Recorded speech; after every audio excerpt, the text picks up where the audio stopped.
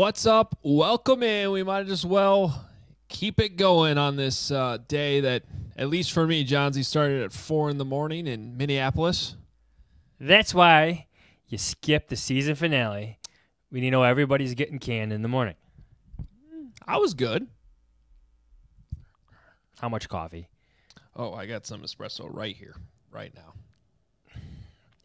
9:07 p.m.? You're going to be up for a little bit. Okay. Well, I am going to be up for a little bit because I got more to write. I got plenty of more work to do. So it's been one of those days.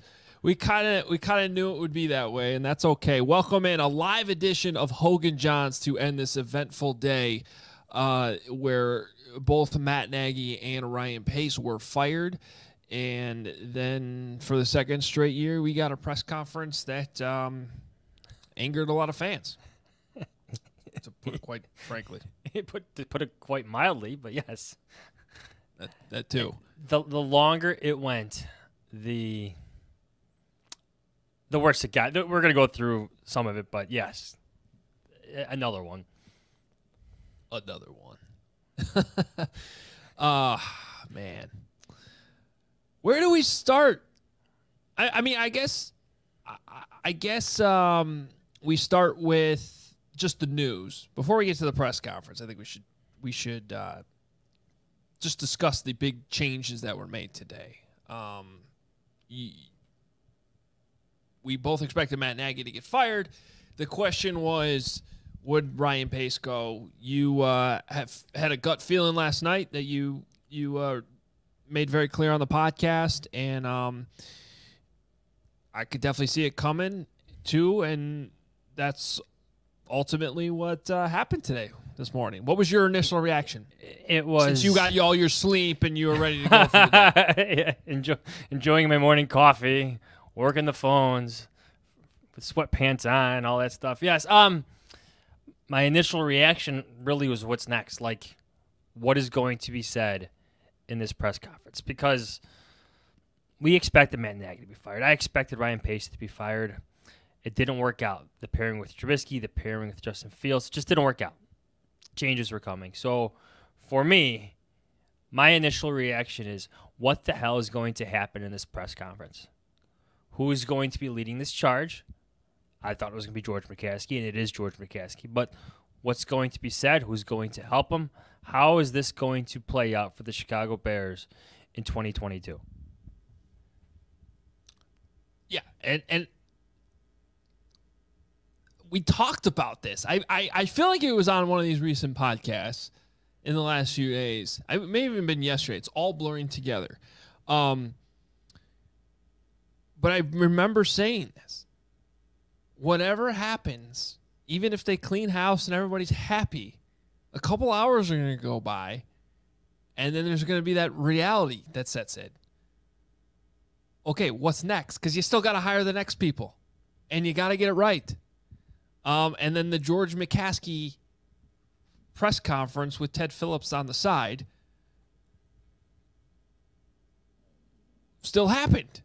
And I think everybody's sitting there going, why should they have any confidence in this now going forward? It's fair. It felt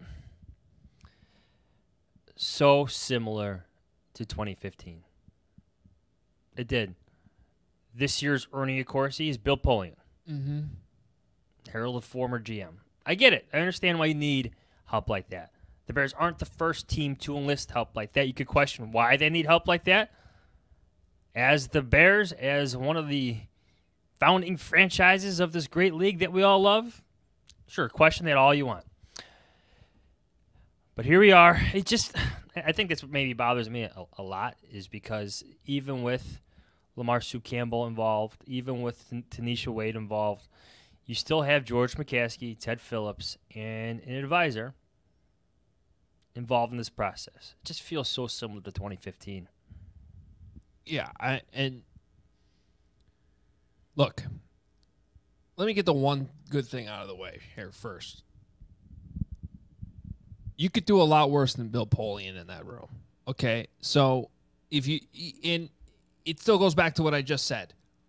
Who you were going to have the moment no matter what. Who's doing the hiring? What's happening? Because even if you kick Ted out of the picture, which he's not out of the picture, but even if you were going to do that, it just leaves George. And so they had to bring somebody in. So that part doesn't bother me that much, to be honest with you. I mean, they had to bring somebody in. Does it feel like 2015? It absolutely feels like 2015. And that's, I think, the problem, is everything just seems to be the same. And Ted is still involved. Ted's still going to be doing the interviewing. For now, yes. The other good thing I was going to say that I think it's a very good thing that Soup Campbell's involved. Yeah. I actually like that a lot. Yeah. Little background on Soup. Came from Wisconsin. Highly, highly respected. And ever since he's been with the Bears, he is somebody that has been close with the players, because in his role as director of player engagement, like, he handles a lot of the off the field stuff that players go through. Where are you going to live? What's this issue that pops up? You know, sorry to interject. In my column today with Kevin Fishbane, I tried to paint a picture of where Soup's office is. Soup Campbell's office is directly between the cafeteria and the locker room / players lounge. They're right there. So, like, in order to get to those, you have to almost like pass through Soup Campbell's office. And there are players, when we were allowed in Hallis Hall, when we'd walk to the locker room, players were always in there. Always in there. It's like the perfect spot for team gossip, team needs, team conversation. I love that move by the Bears. I will commend them on that. Yeah, I think he's their best hope to get it right, to be honest. And he comes from an administrative background at Wisconsin. He's a former player, so he's gonna understand. Because I think one of the many fair questions asked today was about the age of the people doing the hirings here now, right? And so Soup's going to bring that younger vibe and opinion. he's just younger than the rest of them. Yeah, it's just what it is. But he's going to relate better to what the players and the roster need. So, you know, in a lot of ways, he's probably not to this point in his career, but he's that. When people say, like, what would the director of football ops guy do if that position existed, which it's not, because George loves the structure that they have. But that's kind of like what you're talking about. Like a guy who doesn't have control over the roster, but can be a checks and balances for the person who does make the roster decisions and has a full picture of the whole building and the players and the connections. And so I do think that that's a really, really good move. And bringing in Tanisha Wade, too. For Soup, he's a better sounding board than Ted Phillips could ever be, because Ted Phillips, his office is on the second floor. It's not between the locker room and the cafeteria.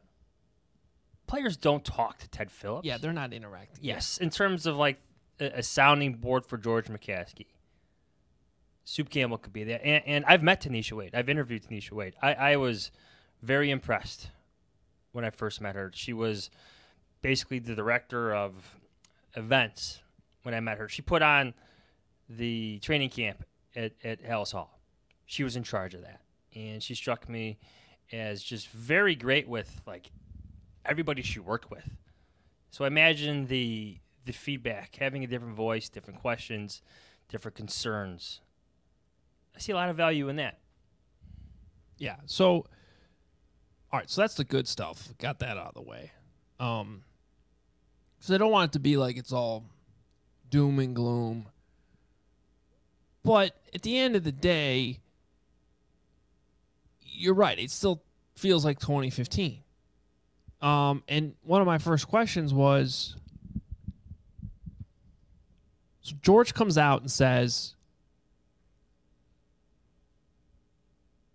the new GM will no longer report to Ted, it'll report to George. And this was one of my problems right off the bat, Johnsy. made sure to point out that it was Ted's idea. Ted persuaded me that because of the stadium, essentially, and all the work with the stadium that we may or may not be building. He's not wrong, but yes. Yeah. That the new GM should report directly to me. That's basically what George said. Even if that's true, the fans don't want to hear that. Just come out with some strength and say, this is what's happening. The GM is no longer reporting to Ted Phillips. Ted's going to handle the stadium. And because when you say it's Ted's idea, it sounds like Ted's still running the show. If anything, it was just like this optics, public relations move. Now, I believe George. I think both that it was Ted's idea. No. That. Well, yes, that's true. That the next GM, whoever that person is going to report to George. You and I have had that sense for a little bit here. Yeah. But to come out and like say this, I just felt like it was like a pre-planned public relations statement in a sense that wasn't carried out as well as planned. But if it is, then that's not what you want to say. I know, that's what I mean. That's what I don't understand. That's what I'm saying. Sorry, it's late. I got the giggles a little bit. Well, and that's okay. There was plenty to giggle about. I got the giggles. By the way, one of those days. We jumped in so quickly. We appreciate everybody following along with us live as we do this on YouTube. If you're listening as a podcast later, we appreciate you as well. You can follow us on Twitter at Adam Hoge, at Adam Jahns for all the coverage from today, and there's plenty of it. You can read me at NBCSportsChicago.com, Johnsy on The Athletic, theathletic.com/Hoge Jahns is where you go to subscribe. And we should probably plug Avi's shirts. I got that Hoge Jahns hat on. These are awesome. Check those out. Sweatshirts. We appreciate everything that Avi Shirts does with the podcast and all the charity work involved too. It's awesome. So if you're just catching us right here, make sure you check all that out. Can I? Yeah, you could jump right back. Please do. Like, unless they like create a new position for somebody, so Ted Phillips, like team budgets, like scouting budgets, equipment budgets, like all of that landed on his desk. More often than not, if you talk to people in that building, he signed off on it. It's not a problem. He may ask you a few questions why you need this, that, or the other, but he signed off on it. So I would imagine in terms of some type of restructuring that someone else would step into that role. But I was just thinking about that just in terms, I can't imagine this next GM going up to George McCaskey and explaining a travel budget to him, right? Like, I need this because a bunch of us are going to the Senior Bowl. This is what my West Coast scout needs, Right. This is the mileage that he adds up when he's going from campus to campus. I can't imagine that being on the table of George McCaskey now. So I imagine someone else in terms of the approval, the money, the budgetary stuff, where Ted Phillips was always involved, is going to step into that.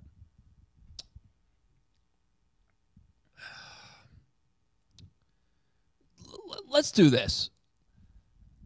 Our great producer, Ken Garrison, if you're listening on the audio side of the podcast, you heard the another amazing open for this what's becoming an annual event here.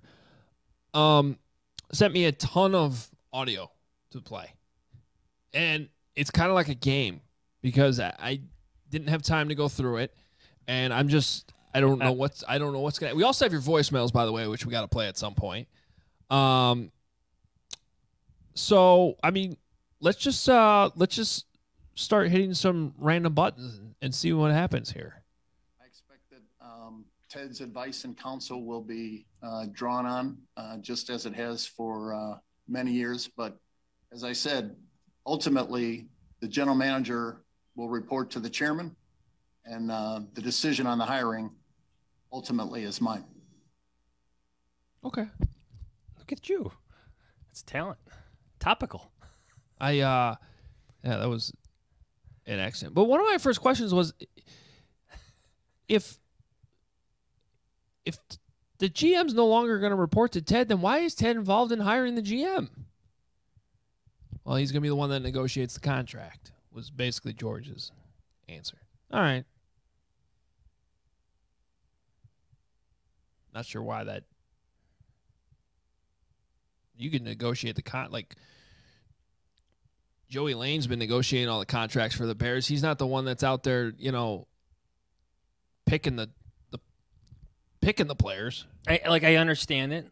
Like, remember the story about Trace Armstrong and Ted Phillips up late negotiating the deal for Matt Nagy?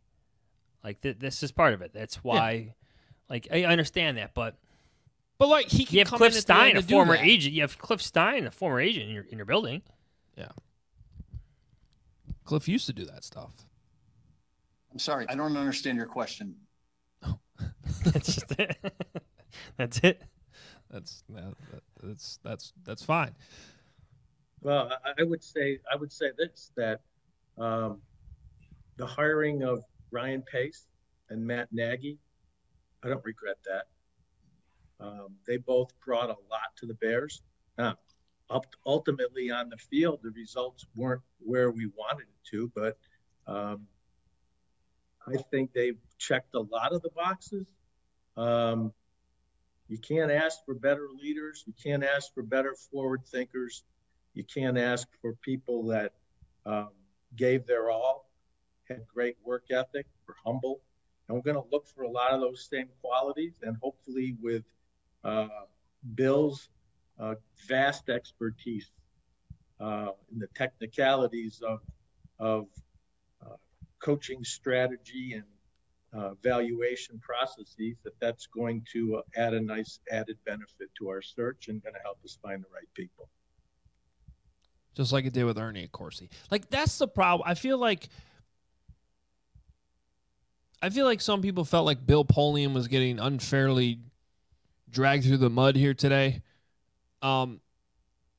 It's not that Bill Polian's involved. Nobody's against Bill Polian being involved. Again, somebody had to be the advisor. Someone had to come in and help these guys. So it doesn't shock me at all. Unless they went out and they said, we have a director of football operations, and I think that's what people want to hear, and then that guy was going to go fine. But that's not the direction they went. So it's not that Bill Polian's involved. It's that, once again, this is the route they have to go. Because they're not competent enough to make the hirings on their own. They have to bring in somebody else to do it. And there's a lack of credibility there because last time it didn't really work. And it led to an awkward GM head coaching pairing right away with Ryan Pace and John Fox. And 3 immediate losing seasons as they tried to go through a rebuild. So that's what people are upset about. People are upset that Ted's still involved in it, which is fair. And I think more importantly, John's, where I come in on this is, so you make the hire. Then Ernie goes away. And now that guy, whoever he is reporting directly to George. So once again, there's that lack of checks and balances. There's not the accountability above the GM. Because, come on.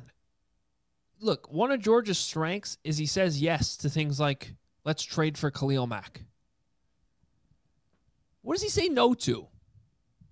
Because as he pointed out today, 2 damning things I thought. One, he admitted it. He's a fan. He's not a football evaluator. Those are his words. Okay? The other thing, he was flat out, what was the word he used? When he said that Matt Nagy came to him to ask him about Justin Fields? about playing Justin Fields? What did he say? Oh, yeah. What Uncomfortable. Did he say? I think he said uncomfortable with it. So the guy who the GM reports to is uncomfortable when he is asked about personnel decisions. And I think that's a problem because you look at a lot of other organizations. First of all, any job. I know you and I have editors. We have producers. We have people that we bounce ideas off of all the time. That's a healthy thing, I think, in any job. So if the GM doesn't really have that person above him to do that, just whoever he hires around him, I think it leads to mistakes. So I that's what I worry about with going forward with this structure. And once again, they sit there in a press conference and they say, we love our structure, but I'm not a football evaluator. Can I play devil's advocate for a second? Please try. Who is hiring that president of football operations? Well, the same person who's hiring this GM and coach? Well, maybe, but I guess you were kind of hoping that they were going to come through with a Bill Polian type, or say, hey, we actually do have this Trace Armstrong guy who's going to give up his. It was a long shot, but he's going to give up his agency and come in, and he's somebody we trust, and he's going to be the guy. I always felt like that was probably not going to happen. Like Ozzie Newsome would have been my dream candidate. Sure. Somehow pulling Chris Ballard away from the Colts and saying he's the top guy. He's going to hire his own GM. These were all ideas. And they could have. But here's the thing, Johnson. Even if they come out and at least announced today that they were going to try to do that, even though you're right, who's going to be the one hiring that guy? It would have signaled something different. Instead of we're running it right back, the same strategy we used in 2015. I still think this can be different than 2015. And I thought I gave George McCaskey an opportunity to explain how this could be different than 2015. We tried. We asked him 8 different times. There was not a young quarterback of the caliber of Justin Fields on the Bears roster in 2015. Instead, the Bears were a very unattractive team to be in charge of. You had an aging roster, problems on that roster. Your quarterback, one you may not have wanted, was signed for 2 more years of guaranteed money, lots of it. You weren't left with a lot from the former GM. This is different compared to 2015. Like, now you have Justin Fields. The quarterback in himself, should make the Bears an attractive destination for GMs and head coaches. But then you got Roquan Smith. Back in 2015, Shea McClellan became the starting inside linebacker for the Chicago Bears. But are you I get what you're saying, Johns, but are you trying to say that it wasn't an attractive job in 2015? Yes, absolutely it wasn't. Okay, but they still had Chris Ballard there who wanted the job, and they could have hired him. I don't know. You also had Eric DeCosta and George Patton decline interviews.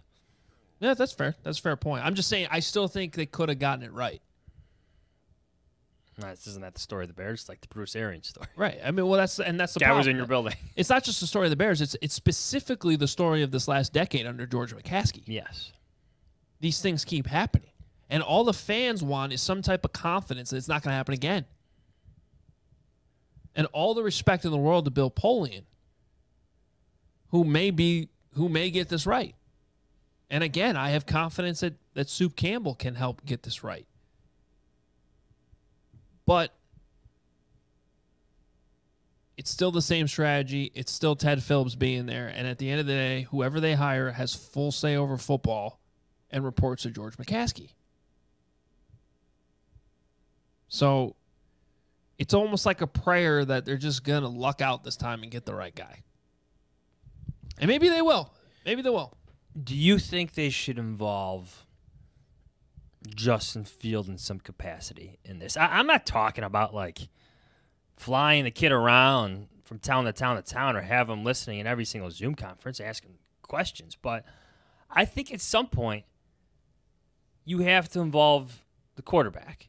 I know maybe he hasn't earned it, but you know what? A lot of teams try to build their rosters around having a young, talented quarterback on his rookie deal. Don't you want to have a better sense if that relationship can work from the actual person involved in it? I think if certain things come up here, maybe you bounce something off them. I want more. Because you know what? You have to learn from your past mistakes. How did things turn out with Mr. Trubisky and Matt Nagy?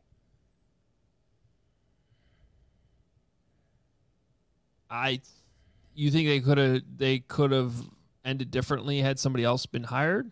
You never know. Like if Mitch had vetoed Matt Nagy? No, I'm not saying veto is a strong word there. I think if anything, I think the way Mitch's career played out is further proof that he shouldn't have had.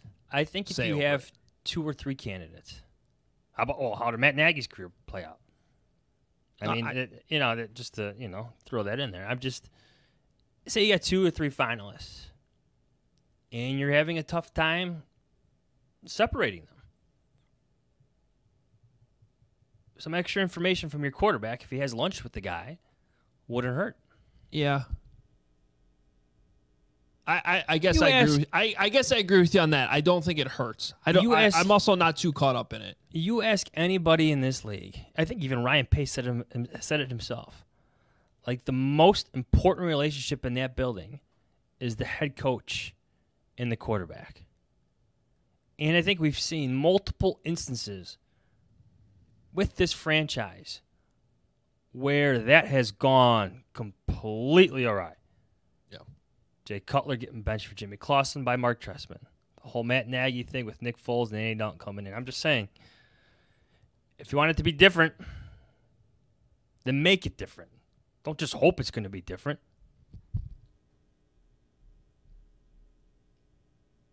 Yeah. Adam Jahns? Hey, George.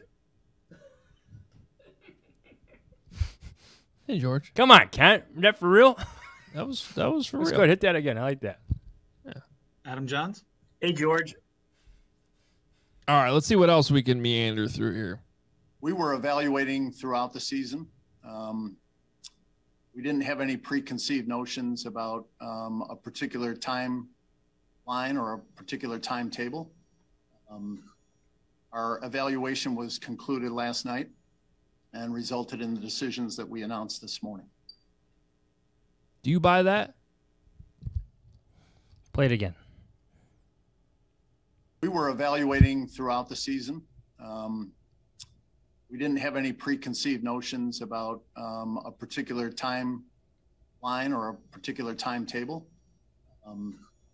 Our evaluation was concluded last night and resulted in the decisions that we announced this morning. Oh, I think they knew before the game, yeah. Yeah. They were just going to do what they've always done and waited for the season to be over. I would love to know, because George kind of dodged the question, how long Bill Polian's been involved in this I think it's been more than a few weeks. And, here's the thing. You just don't make your decision this morning and then text Bill Polian, hey, what are you doing for the next couple of weeks? Right, and that's okay. I just... Hey, Soup, you want a raise? Yeah. We got some things going on.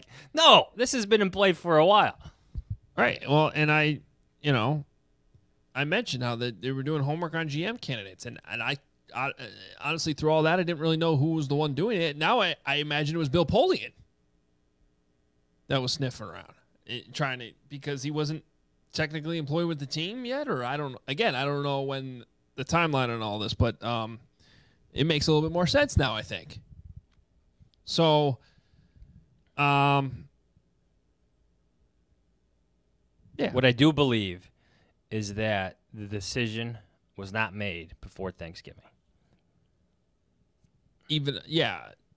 That you know what I'm week, talking you mean, about. that week? Yeah, the patch.com report, yes. Yeah. Ted Phillips is in charge of that project, and I think the best way to explain it is anybody who's bought a house or a lot to build a house, there's a time between when the property is under contract and closing. And during that time, there are a number of things that need to be done in terms of due diligence, making sure that there's clear title to the house or lot. If it's a lot, determining whether it's a buildable lot and so forth. A lot of regulations that need to be checked out. Well, in a property of this size, that closing, the time between under contract and closing is vastly expanded. So there's a lot of due diligence that needs to be performed before we can close. So that's on the Arlington Park situation. Yeah, you know, when he was saying that, like, I visualized my home inspection, you know, when we were buying a house and how long that took just for a home. Yeah. I imagine inspecting a property that size takes a while, but that's besides the point. That's going to be Ted Phillips' job. It's going to happen, Adam. It's going to happen. What, yeah, Arlington? Yeah. Oh, yeah. That's it. I thought there was actually one very telling, significant quote in there today from Ted Phillips. I don't have it in front of me right now, but he essentially said that property is the only property they are looking at building on. Yes. Like, and I read that as the city too. Like, they're not building a new stadium in the city. So, now whether or not that was a negotiating little nugget that they threw in there, you know, to continue to put pressure on the city, I don't know. But now there's still some snags that could happen and some politicking. And I do know one thing, that I don't want to call it an issue, but there's some negotiating that needs to be figured out between Lake County and Cook County, because Arlington is so close to the Lake County border. You know, like 53 going north ends at Lake Cook Road. Like, and they've been buying land forever to try to extend 53 north into Lake County. It's never happened. So, like, there's going to be some politicking behind the scenes to make sure the infrastructure is set. But yeah, I think it's probably happening. You got to get everything in order before you ask for that taxpayer money too, huh? Yeah, absolutely. If they can even get that, I don't know. Let's see. I'm sorry, I don't understand your question. I just want to play that one again. Why should Bears fans trust that this time, regardless of the people you guys hire and their individual qualities, that it's going to result in wins on the field? Yeah, Adam, that's the important thing. And I don't think we're going to convince them today, or like I said, perhaps even the day that our next general manager and head coach are introduced. We've got to have results on the field. That's the only thing that matters. And that's when we'll win Bears fans over. Bill Polian talks in his books about decisions he made as a general manager that were considered wildly unpopular at the time, but eventually they bore fruit. And you have to be ready and willing to make what may very well be an unpopular decision if you're convinced it's best for the Bears. I couldn't believe he referenced the darn book. Can't get those book sales in. Can we talk about the start too? I was waiting for you. It was so weird. First of all, it was nice for him to start with a shout out to the Dickersons and sending the condolences. But I don't even know why it was necessary to bring up the Nagy's kid getting heckled at his high school playoff game. But the transition between talking about Parker Dickerson and just because he's the same age as Matt Nagy's kids, it was so... What? was unnecessary. It was awkward. It was Kevin Fishbane was furious about it. Actually, I think he shared his thoughts on Twitter. It was bad. It was a bad look. Like it was the jumping off point to tell fans to stop being mean. Like it was just. I get the point with the Fire Nagy fans or the chanting at the Suns football game, but it's just awkward and unnecessary. You know, that's the type of stuff though that why like other owners talk more during the season. Like that's something that could have been addressed around Thanksgiving if George had decided to actually talk and clear the air of what happened that week, like some other owners would have. And it wouldn't have been so forced in the end of the season press conference because you talk one time a year and you felt like compelled that you had to say something about it. Because there was absolutely no connection with Parker Dickerson at all other than the fact that he is also a kid. And by the way, he's 11 and Matt Nagy's son is a junior in high school, so a little different there too. Like, I appreciate the thought. I miss JD a lot. You miss JD a lot. We all miss JD a lot. Like, I appreciate that. I appreciate the thought. I appreciate what the Vikings did. But at the same time,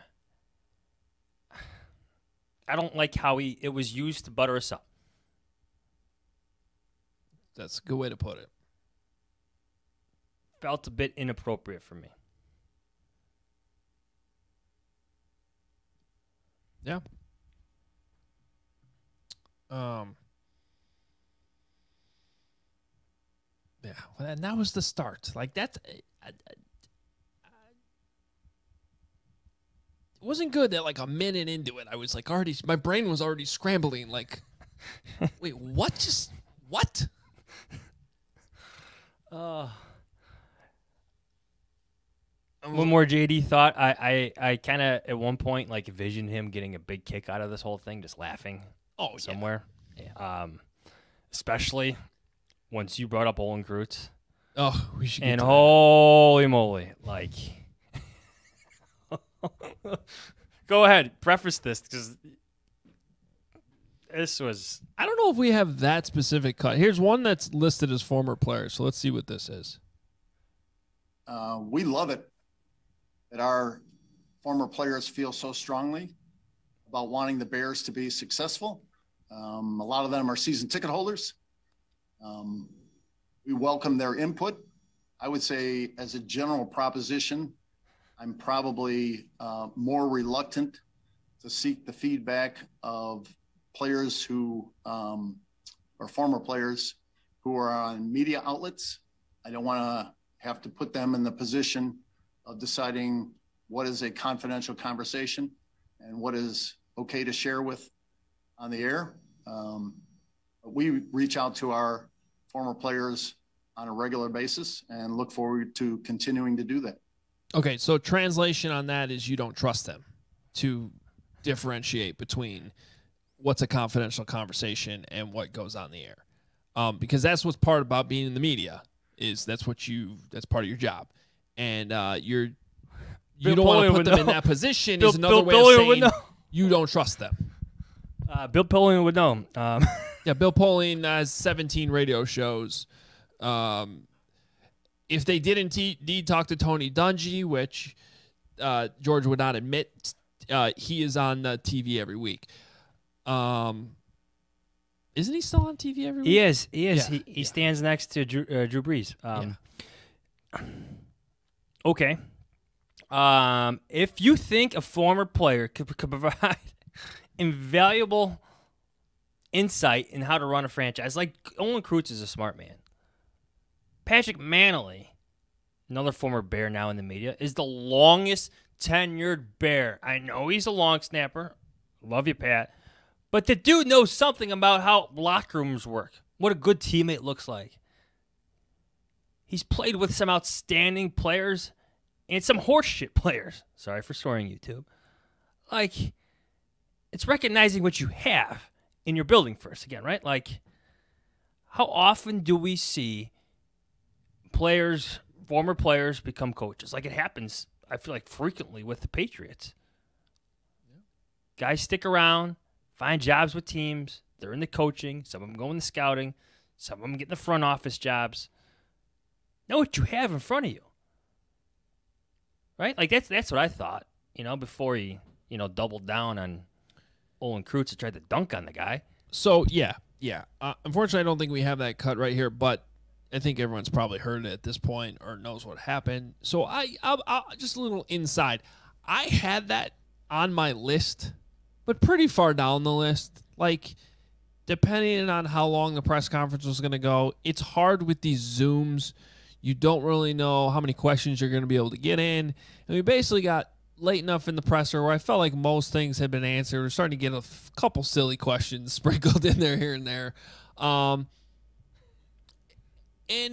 it actually did seem relevant because that was a relatively embarrassing story that came out from Olin Kreutz, that he was disrespected with an offer for $15 an hour.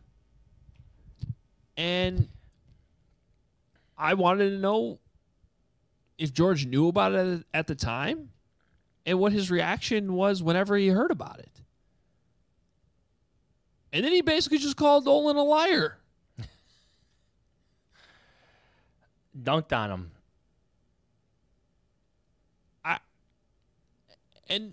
I was kind of caught off guard. Like, if you actually hear the audio, it's like, you can probably hear it in my voice. I'm like, so you're saying it's not true? And then he tripled down at that point. The response that you shared from former players. Yeah. I mean, Olin's beloved. Well, did you hear Olin's hit on the score after that? Yeah. I mean, he was, and rightfully so, very upset about it because he's essentially having his credibility called out. He immediately called Harry Hiestand to make sure he had his side of the story right. He called Ryan Pace today after he had already been fired. And I think there was some clarification there that Ryan gave him that was shared on the radio by Olin, that it was, I think, technically a training camp internship, and that's kind of the going rate for what they pay those guys. So maybe there was a misunderstanding in there. But even as Olin acknowledged that, he's like, we didn't name call. We had an adult conversation. We clarified what it was, and George could have done the same thing. Even if he wasn't prepared to talk about it today, he could have said, you know what? It's something I need to look into. I'm not fully aware of that story. I look forward to talking to Olin and whoever else is involved to get the full story. Instead, he said, everything you hear from Olin Kreutz comes with a grain of salt. And by the way, at the end of the day, the story was correct. It was an offer for $15 an hour. And Olin went on a whole thing. I encourage you to listen to it about how all the things he's given the organization, how he played on a Liz Frank torn ligament in his last game as a Bear, and how George has never called him once to check on him or see how his long-term health is or anything like that. Like, it's pretty damning stuff when you actually heard him respond the way he did. So anyway, and then I was hearing from a number of former players, which is what you were just referencing, Johns, that it's not just Olin upset about this. Like, they weren't happy with their former teammate getting called out like that. Erroneously, quite frankly. And it speaks to a larger issue that has been brought up. It was in Dan Wiederer's lengthy story a few weeks ago where he was quoting former players. There's been this growing divide between the organization and the alumni. And I just find it remarkable that somehow there's like this section of the former players too that happen to be from the most recent successful era when you went to a Super Bowl. That like has kind of especially been targeted as like enemies, or that's how they're treated. I think that's how they feel. And I just don't think it's healthy. I don't see why it's good for the organization. And I just think it's making matters worse. I feel like it's because they're in the media, like they're your colleagues at NBC Sports. Well, it's like that quote, we've already played it. Like, yes, but but the media. Correct me if I'm wrong, but I feel like Dan Hampton's been on the radio forever, just ripping the hell out of the Bears. Yeah. Now I got him a Super Bowl. Maybe that's a bit different, but Doug Buffone, God rest his soul. Like OB. Like, this is Chicago, right? Former players have thoughts.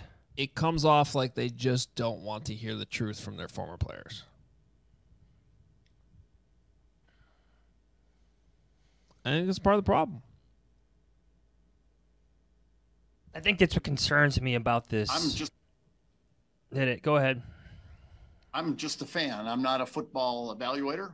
That was his response to my question about Justin Fields. But that's part of the larger concern here, is it not? And lost my train of thought there. Like, this coaching search, the disconnect between your football minds, like guys you should know, guys you should respect, guys you may want to hit up for advice, going outside the organization for help again. I don't know. It's all a bad look. Truthfully, I wasn't surprised by what came today. My expectations were low. I don't know. I think if George had come out and said,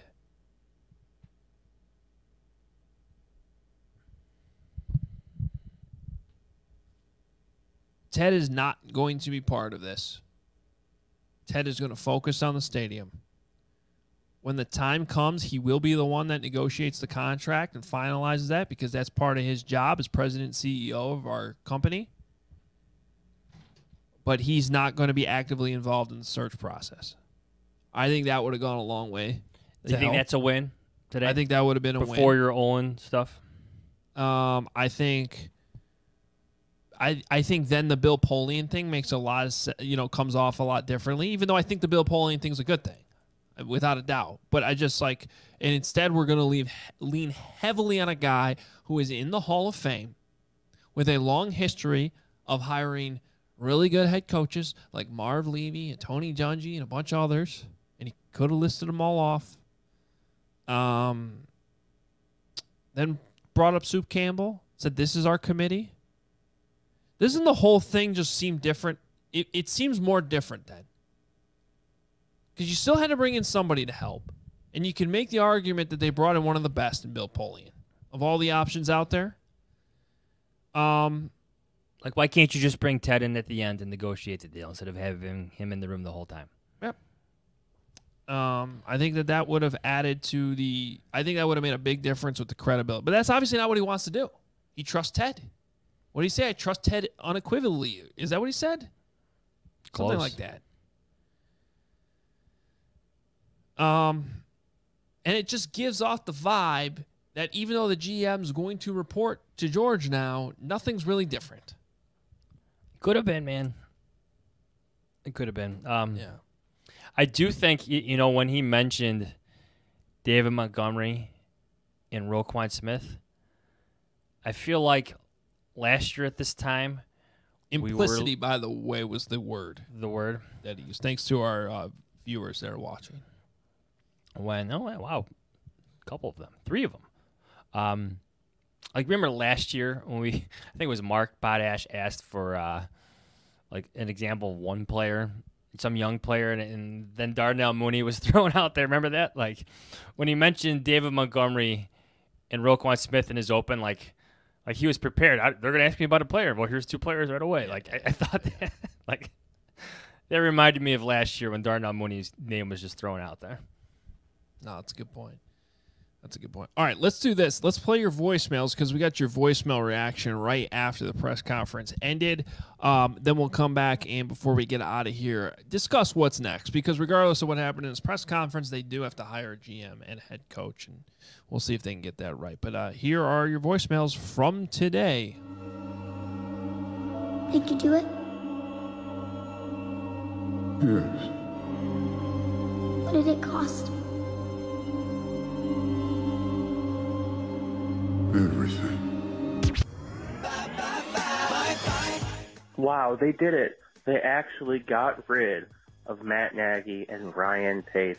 This is a hopeful new future for the Bears. Oh, wait, hold on. George McCaskey's press conference is start. Oh, no. Oh, no. Hey, it's Jake from Colorado. I am 5 minutes into George McCaskey's press conference, and I had to pause and just call in and ask, why the did I ever think anything would be different? They won't ever admit a fault, and it's just sickening. Hey, Hoge Jahns, first-time caller from the city. I can't deal with the incompetence of this organization. It's ridiculous, and I don't know how much I can deal with it. Hey, it's Joey from Texas. George didn't say where he met Bill Polian, but I think we all know it was at a book signing. Bear down. I honestly didn't think there was any way to top last season, but George calling out not only former players, other members of his staff, and himself calling himself not a football evaluator. This is all time. I mean, in terms of Bears press conferences, this was a legendary one in all the wrong ways, but what'd you expect? It's the Bears. I could have sworn it's 2022 right now, not 2021. What did I just watch? Go Bears. So a year has passed, and the George McCaskey end of the year pressers remain the best and worst thing for every Bears fan around. This organization is clueless, and it continues to do the same every time. No, guys, I'm not really much of a football guy, but I'm going to make sure I hire the best GM and head coach for the most important positions in the organization. But I'm not a football guy, though. I am not a football. I'm just a fan. This is Pat from Chicago. I didn't even listen, and I think I got just as much out of it as the rest of you guys did. I'm just confused. Do they like Justin Fields? Does the coach need to like Justin Fields? Are we just going to keep trading for more quarterbacks? Just confusion. Hello, this is George McCaskey. I just want to say that my mommy thinks I'm doing a really good job and that I should stay in my position and that I get an A+. Hey, so the complete lack of self-awareness from George and Ted is just heartbreaking. Maybe they'll just accidentally get it right. I think that's the best we can hope for at this point. So, yeah, here's hoping that they accidentally discover penicillin. Thanks. Go Bears, I guess. Whatever. First of all, I totally appreciate the in sync. Let me just put that out there right away. I appreciate the Avengers Infinity War reference. Oh, yeah. Right off the bat there. Yeah, hit them all. You can keep your in sync. No, you can't. I will keep it forever in my heart. Okay. Bye. It was a good touch. Look, I think those voicemails sum things up pretty well there. I know what I was going to say. This is a little harsh on the Virginia McCaskey reference, but it is a fair point with the board. Like when George comes out and says the board has told me they want me to remain in this job, it kind of just emphasizes the lack of accountability throughout the organization, doesn't it? Because who on that board is going to make a change? It's all family members. I'm going to read them off. Can I read them off? Yeah, go for it. Virginia McCaskey. Virginia McCaskey. What did I say? No, McCaskey? I'm just saying. Every time you say McCaskey, I'm going to make okay. sure everyone understands it's a McCaskey. Okay. Virginia McCaskey, secretary. George H. McCaskey, chairman. Ted Phillips, president and CEO. Brian Basically, I think McCaskey at this point. Ted Phillips. Brian J. McCaskey. Ed McCaskey Jr., Patrick McCaskey, Andrew McKenna, and Pat Ryan. So, Andrew McKenna is like 92, isn't he? And Pat Ryan's not exactly young. He's in his 80s as well. So who on that board is coming out and being like, you know what, George, you really haven't done anything in a decade in this job. If your plan is to, because remember, George said they talked about all this. Everybody was consulted. Here's the plan. Your plan is to still have Ted involved in the coaching, in the GM coaching search. And now the GM is going to report to you, and you're not a football evaluator. You said that. Shouldn't that raise a red flag on any board? Isn't the point of a board to have many differing opinions? Again, I go back to checks and balances just to make sure hey, is this really the right thing for our company? If I've learned one thing from comic book movies is that when the board fires the founder of a business, that founder becomes like a criminal. You know what I'm talking about? Is this Batman? No, Batman became a good guy, but Batman was just I'm thinking of the Green Goblin from Marvel. Harry Osborn. A little too deep for me. Yeah, Norman Osborn. I'm with you to a point. But I just think when that part came up today, it was well, I guess when you consider that, then really none of this is surprising. No, that was awkward. Yeah, that's extremely awkward. Especially, when he's explaining that to us, and everybody in that Zoom call knows who's on that board. Right? I don't know. Yeah, because he's saying my family and Ted, who I'm going to keep employed. By the way, that dynamic right there seems like a conflict of interest. But in Ted, who I'm going to keep employed, they all want me to stay. Of course they want you to stay. I guess my biggest concern in all of this, because we saw it play out with Ernie Accorsi, and I'm hoping Bill Polian is different. But once John Fox became available, you knew that was going to be the Bears guy, right? Because that was Ernie Accorsi's guy, going back to their days with the Giants. Mm-hmm.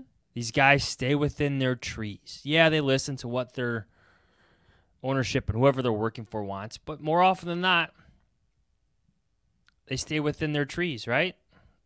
Well, they know who they know. This was what gets back to a couple things that we've addressed here. One is,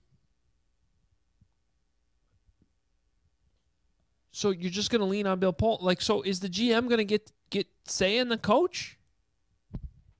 Because you told everybody that with Ryan, but Ryan didn't really have say, as it turned out. Remember how awkward that was? Yeah. And now let's clarify this. Yes, eventually that was Ryan Pace's hire. But it was I don't think it was the guy he wanted to hire. No. No. But by that point, you're already so well into the hiring process. The Bears have simultaneous searches going on again, where this interview group, this search committee, is going to interview head coaching candidates before that GM is hired. I know what he wants. George would like to hire that GM first. But you know what? Didn't work out that way in 2015. Yeah. It didn't. It just didn't. They want to do everything the same. They're going to get different results. And again, I think the reason why it matters that they don't want to hear the opinions of outspoken former players, the reason that's concerning is because when Chris Ballard comes into your building and wants to shake things up and says, yes, I'd like to be your GM, but I don't think Jay Cutler should be the quarterback and we got to move Ted around. They don't want to hear that stuff. And then they go hire the other guy. Or when Dave Tobe doesn't think Jay Cutler should be his quarterback when he's interviewing for the head coaching job, and in this case it was actually Phil Emery, but still don't want to hear it.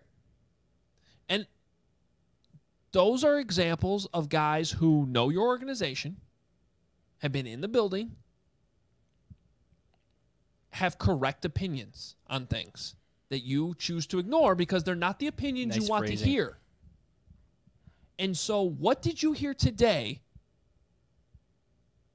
that makes you think anything's going to be different if a similar scenario comes up in the next couple weeks where somebody comes in who you may want to hire and they come back in the building? Like, let's just say Morocco Brown is somebody I want to talk about here in a second. He used to work for the Bears. What if he comes in and you think he's a great candidate and he's highly recommended by Chris Ballard and you kind of messed up the Chris Ballard thing, so now you're trying to rectify that a little bit and you're like, okay, this could be our guy. And then he comes in and he says something like, this goes back to you asked, I think, this question. What if he says, and this is a total hypothetical, I doubt he will, what if he goes, I don't like Justin Fields. I didn't have high grades on him. Isn't that the hypothetical I presented to George McCaskey today? By the way, I don't think that that's ultimately what happened. That's right. I'm just saying. Like, but they got to be prepared for this. Don't go. You can't go la la la la la la la. Don't want to hear it. Don't want to hear it. Like, you can't do that. Cut that, please. With the video, like, you got to be prepared to hear that, right? But they're not. They don't want to. They don't want to hear what Olin Kreutz has to say. They don't want to hear what Alex Brown has to say. They don't want to hear what guys who've been in that building have to say that's fair. I think what you worry about is that they hire a GM or coach who says they like Justin Fields, and then within 2 years, they're on the free agent market looking at the next guy. Yeah. And then here we go again. We know how that movie plays out. I guess in a sense we're still in it. We still are, and that's why today feels exactly like the same thing we did last year at the same exact time with, I think, another live episode and a Johnny Cash intro. Yeah, it's just like, come on. All right. All right, you're Bill pulled in. What are you doing here? Who do you want to talk to first, Bill? Can I be I think this is as straightforward as possible. Just like in terms of like hiring Bruce Arians, coach of the year, wants to coach the Bears, likes Jay Cutler. Easy decision. No. We're going to hire the guy from Canada. Yeah, they play football in Canada. Yeah. And hockey and curling. Yeah. Jim Harbaugh. Like, I get he's a bit abrasive. He may not tell you what you want to hear. But you know what? I bet you can win you some ball games. And you know what? Maybe he can bring Vic Fangio back with him. You want to run it back to something. Their 49ers teams are pretty good. Pretty damn good together. I think they had some success against Aaron Rodgers, too. Wasn't it 3 straight NFC Championship games? Yeah, and so one Super Bowl appearance. You know what were the reports a week ago? He's going to entertain NFL teams. Of course, that starts with the team that drafted him. That's as simple as it can get. It's I agree. I think it's the obvious. I think it checks I put out 3 criteria that I believe in. I think first and foremost, you got to hire somebody who has a clear identity for their program, the way they run things that you can count on. Not a hypothetical of, what's this guy going to do that's never been a head coach before. And I'm not saying you can't hire a guy who hasn't been a head coach. But, like, if you just take Jerome Mayo, who's the inside linebackers coach in New England who I've heard great things about and continue to hear great things about. Like, okay, he's coming from New England. Like, he's played for the Patriots. Like, you probably have a pretty good idea. And I've heard comparisons to Mike Vrabel there. And you're seeing great results from Vrabel as how he runs things, right? So that's Coach of the year. Doesn't necessarily have to be a guy who was a head coach. Just somebody you know who's coming in, you know what you're going to get from the identity. And then I would say in a history of winning, right? So ideally, again, you like a head coach who's proven it. But, the Patriots have won, too, a lot. So, to me, it's a history of winning if you were to go in the direction of drop mail. And I'm just throwing out, hypotheticals. George doesn't want to hear the hypotheticals. That's criteria number one. Criteria number two is a good fit with Justin Fields. Not that you can't listen to that. Sounds like a hypothetical, Adam. Yeah, I'm not going to go there. Yeah. But just somebody who, and I'm not saying like has to totally believe in Justin Fields, but somebody you believe is going to put Justin in position, especially in this next season, where you can fully evaluate him. Because to me, this was a waste of a rookie season. You don't know what you have. It was choppy. You blew it from the start when you promised Andy Dalton the starting job, and you didn't give Fields the reps he needed in training camp. Okay? So you cannot, whatever it is, you cannot have that happen next season. So that whoever the coaches you hire has to have a plan for Fields that you believe in and you think he can adapt to put Fields in the best position to have success. At a minimum, if he doesn't have success, you're getting a fair evaluation and you're learning about what you have. Okay, so that's number two.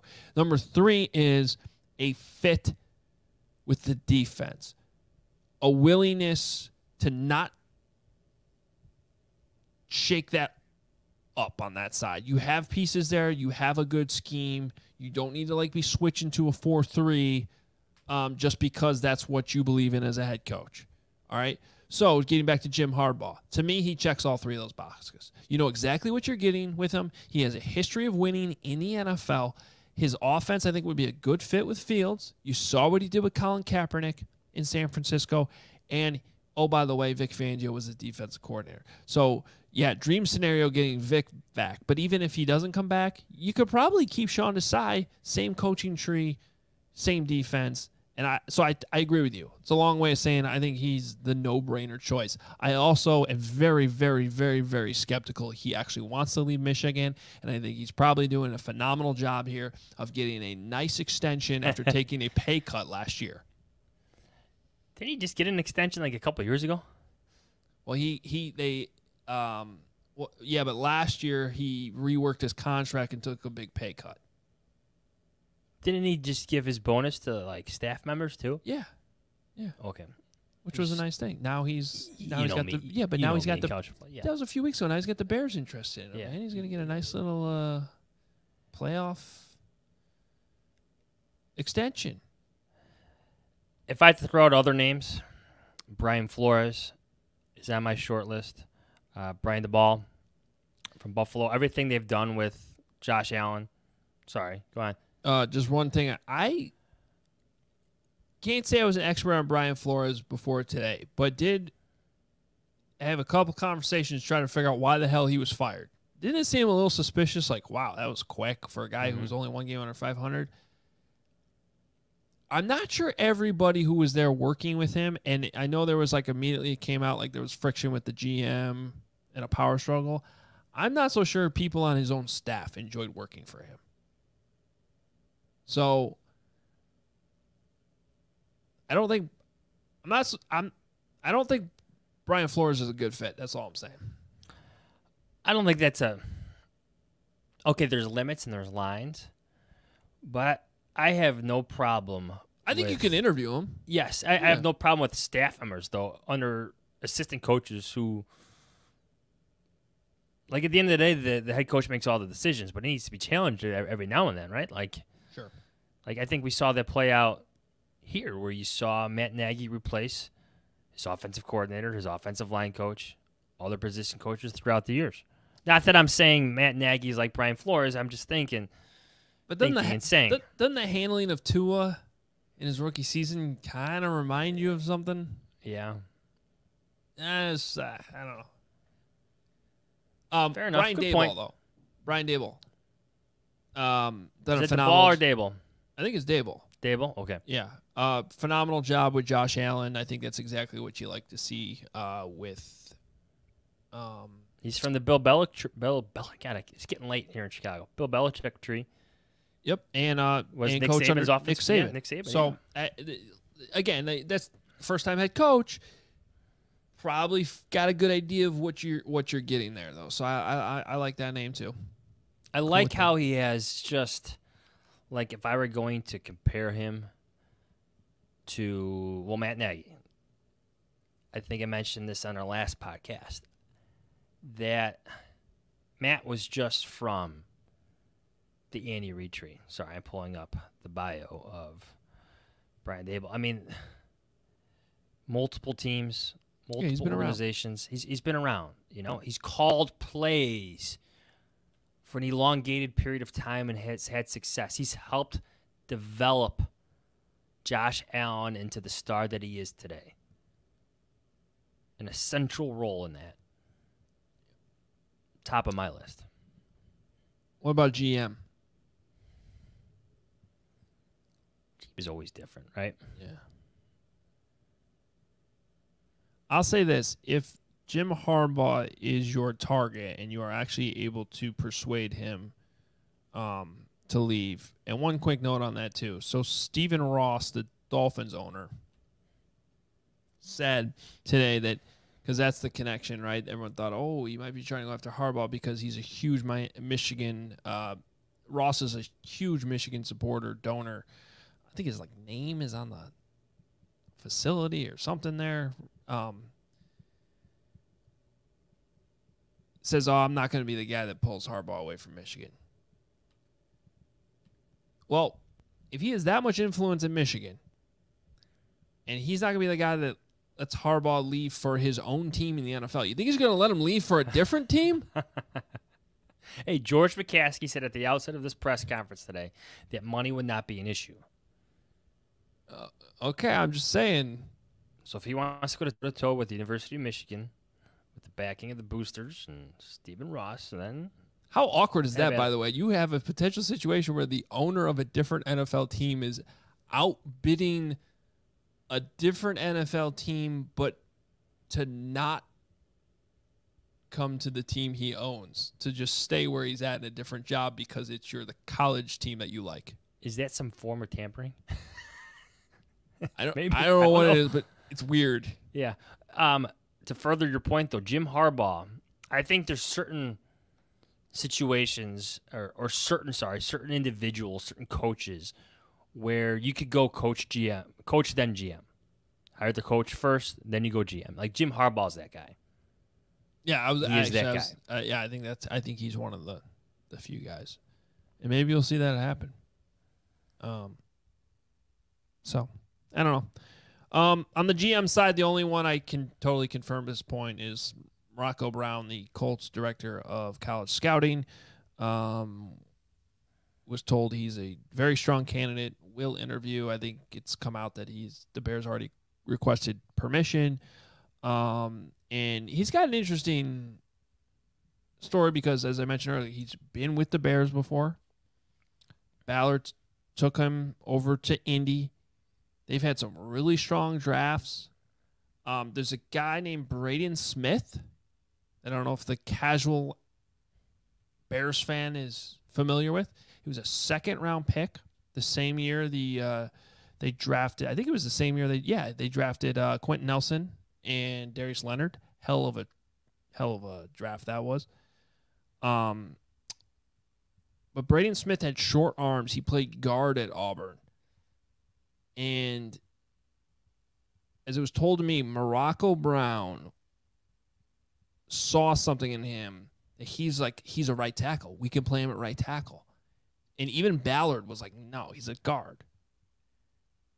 But eventually, due to some injuries, they played him at right tackle as a rookie. Well, he just signed a 4-year, $72 million extension.